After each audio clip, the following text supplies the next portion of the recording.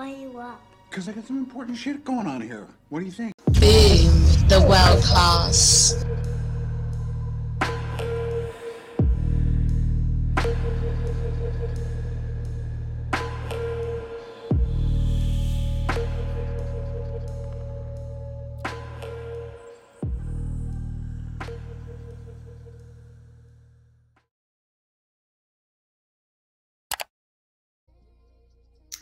Hi, Noble. What's going on, Lexie? That is such a cool intro. Definitely. Got to switch things up. I love it. I love the one with Lucky. That was so cute. Definitely. Hi, Well, everyone. welcome to the world class. I am Noble Miguel Mario Tunica Bay Morris America Moss. I'm consecrated and appointed missionary in the Morris Sons Temple of America. And today, this is the 5th episode. So I appreciate it. Thank everybody that's been watching all the lives and watching it on the replay. Thank you, everybody that's in the chat now. Most importantly, thank you, Lexie, for sharing your world with us. I've learned a lot. I think you've helped a lot of people. We got a good show today set up. Something a little different than what we've done. Make sure y'all hit the like, subscribe if you're new to the channel. Definitely leave a comment in the chat and leave a comment in the comment section. Obviously, we have our lovely co-host, Lexie Maxwell, aka Sexy Lexie, looking. Hold up. Let's just take some out. Just look at this. It's the opulence for me. It's the fireplace, the hair. Got a little cigar. Cheers to all my people. This is what a natural submissive looks like when you come home. Amen. Bang, bang, bang, bang, bang, bang, bang, bang, bang, bang, bang, bang, bang. I'm enjoying the opulence. I appreciate it very much. So, we have a great show tonight. So you got the collar on tonight. I have a choker on tonight for everybody. It's gonna be one of them days again. You know, Daddy's home. Daddy's home. Word on the street is that Daddy is home.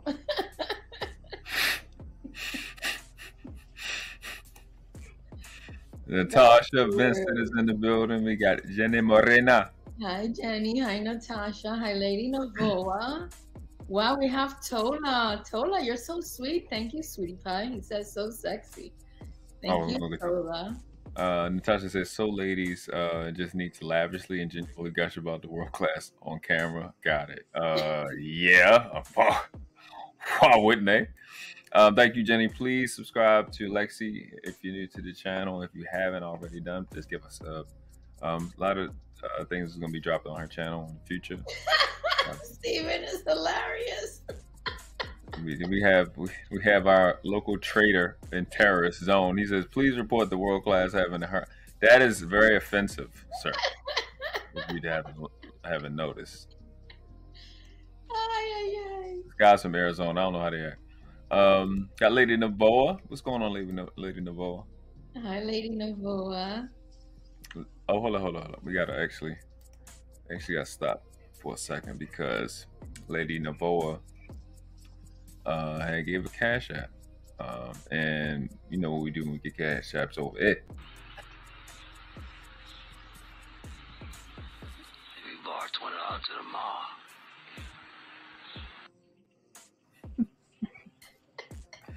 Appreciate you. Thank you, Lady Novoa. Thank you so much. You got to stop, sir. Isn't that hilarious?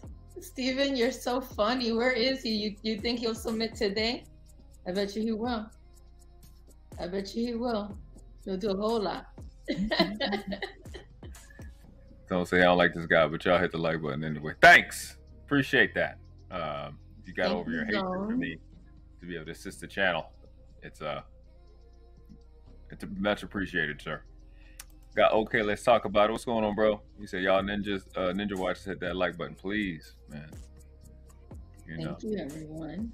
Y'all know I'm rambunctious. I'm I've been Kyrie. I've been Kanye.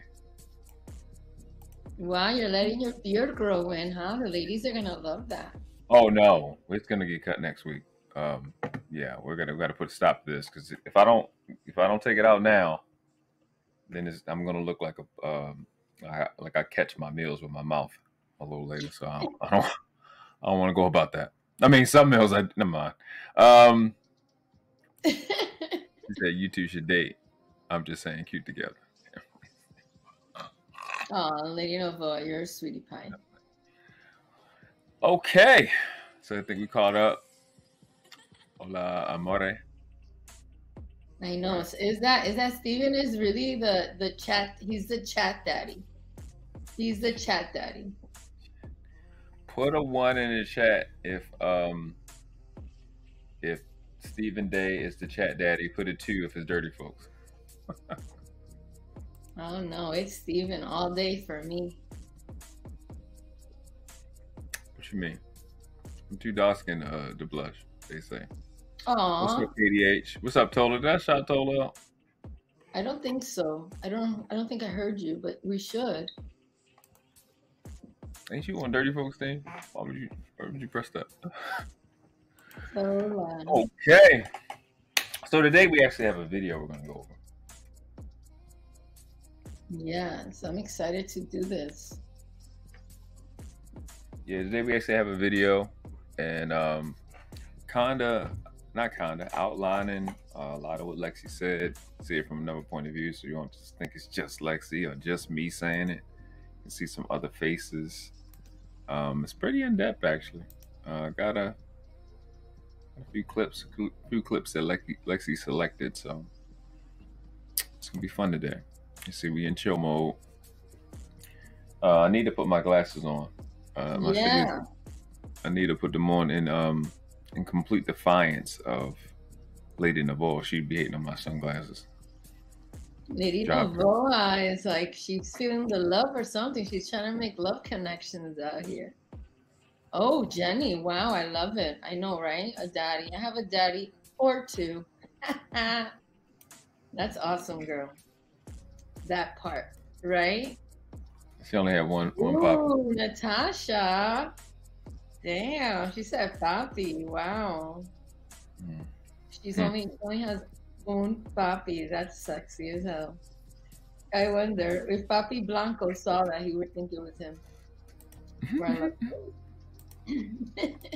All right. So, your show, man. Let me put you on it. Okay. All right. So this is a video of the gentleman talking about the dominant, responsibilities, or what. It's really, this is a couple. They're a couple and they're into BDSM, and they started off vanilla and now they are into BDSM. And so it's, they were real life vanilla and then they went into BDSM. And here they're discussing some of their experiences. So I really wanted to share it with everybody so you can hear and see how this works in, in what I will call real life vanilla lifestyle versus like me that I go into it right off the top. So go ahead and play the film. All right, just tell me when to stop. I'm going to turn this music off here. There we go. Breakthroughs or transformations in really going all in on this? Like who were you before? Who are you now? What is fundamentally different about your dynamic by saying like, yes, this works for us, we're doing it? Well, it really calls out the necessity to be your best for both of us, for each other. And it has definitely for both of us identified our weak spots, our wounds, our traumas from the past, the things that hold us back. Just like women have been raised in our culture to be very, like I said, efficient, to be hard workers, to be strong. And all of those things have a lot of benefit for women, and they have a lot of benefit for society, to bring everyone up, they also have some unintended consequences. And the same thing happens to men in the opposite direction, where, you know, I grew up in the 90s when men were supposed to be soft and be in touch with their feelings and not be overly aggressive. And, you know, we both grew up in small towns, in rural areas, in relatively traditional families, I would say. So some of that stuff missed us, but not all of it. And for me, I've had to face down, like, what does it actually mean to be a man? What does it mean to take responsibility? What does it mean to be in charge? What does it mean to lead? And how do I do that with this beautifully feminine, with all of the feminine chaos that comes with femininity? Like, how do I lead her and do it in a strong but respectful way, without leaning too heavily into the overly sensitive and just, what do you want so I can give it to you? Because that's how a lot of relationship dynamics are. And men have been raised to find out what women want and give it to them. And that sounds great until you're faced with the realities of it. And it doesn't tend to work that great, because it feminizes or emasculates the men, and it puts the women into the masculine role of being the decider. And so flipping that script and getting myself into responsibility mode and into taking charge mode and decision-making mode. And I was never a person who was very good at those things. I was very capable and very competent at bringing people together, and I built a very successful business on caring a lot about people, but it wasn't a lot about taking charge. And there were other areas of my life that were very much trouble spots for me, like fitness. I was massively overweight at one point in my life, and for a lot of my life, because I couldn't whip myself into shape to get myself to eat well and go to the gym and work out, even though I knew exactly what to do. So this relationship and this role as a dominant has made me be better and face down those things about myself that were challenges before, and being an executor and being a doer and taking the masculinity back from her so that she doesn't have to do it. And I think that's one of the biggest things that it's done for me, is it's made me a better man. Wow. And I know that in reading some of your story, Andrew. You said you want to.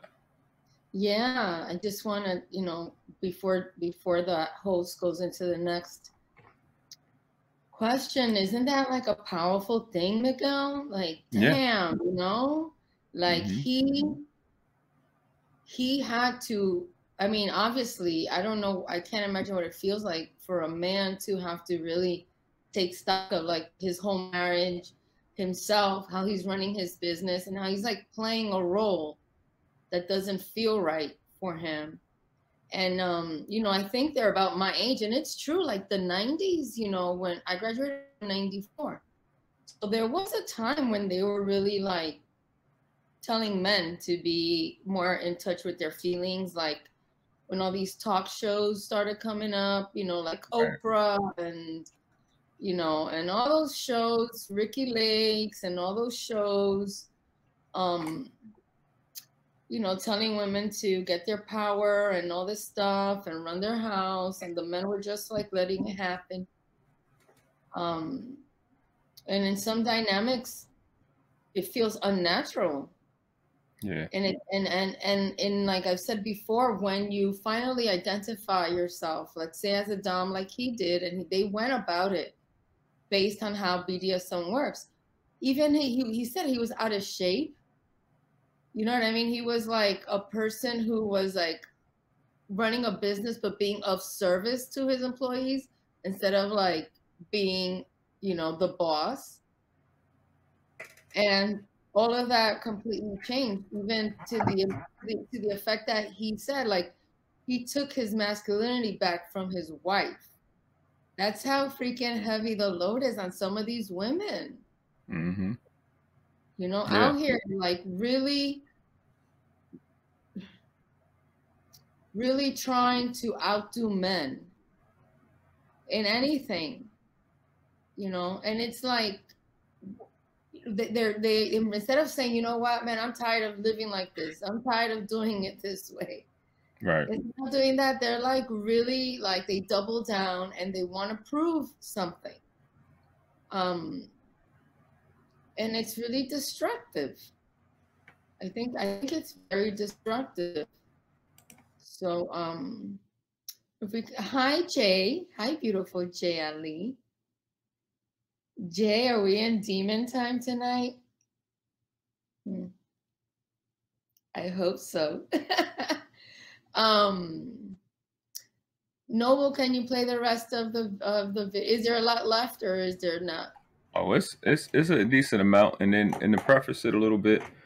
I think they're gonna ask the question, so they're gonna go into it. But what happens is, what we're looking at with this video is, this couple has already been married, and then the husband found or came to the conclusion of dominant and submissive, and later in the relationship, much later in the relationship, I think 7 or 8 years into it. So as you're watching these lives, it's a wide range. It's not just for people that's single. It's not just for people that want to be freaky. It's for married couples too, you know, to be able to have this type of dynamic. And she's wearing her collar, Noble. If you notice, she's wearing her collar. Can y'all see? That's hot. She has a nice collar. I have mine, but she has. You see hers. Hers has the one with the circle like a freaking hook. They having a good time. They're having a good time. Thanks. Jelly came. They're having a good old time. Hey, sugar. Seriously, but okay. So that's if you want to jump to a spot, I'm okay with that. But if you want to just let it go, see what the next, because there's a lot of great information here. So yeah, we both can but definitely let me know when you want to stop, because we both can we definitely can make a comment on it, because it's pretty interesting. It's a lot of good stuff in here. And then there's another interview. Well, this is this young lady's channel. I will put her stuff, I think, throughout the live into the chat. I just gotta find it again, because we were supposed to do this like a week ago, but I had forgot all the links and stuff. Is on me. All right. I'm sorry, I got lost in a train of thought of just all that goodness I just heard. Washed.